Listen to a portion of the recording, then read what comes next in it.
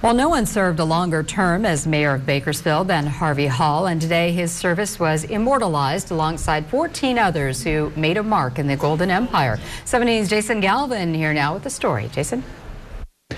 Longtime Bakersfield Mayor Harvey Hall was inducted into the Bakersfield Hall of Fame at Rabobank Arena this morning. Hall was recognized for his 16 years of service as Bakersfield mayor. His display includes items symbolizing the things he accomplished while mayor, including a pair of scissors used while Hall cut over 900 ribbons, a key to the city, and a Dr. Seuss hat that commemorates the mayor's favorite memory.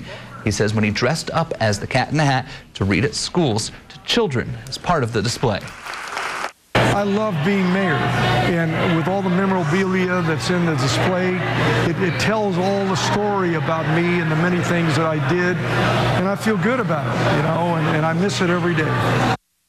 Several members of Hall's family and community leaders, including current Mayor Karen Go, CSUB President Horace Mitchell, and members of City Council attended the event.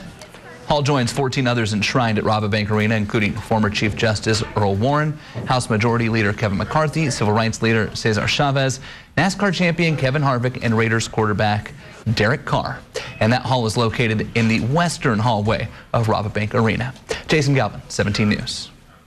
Big congratulations to him. Well, again,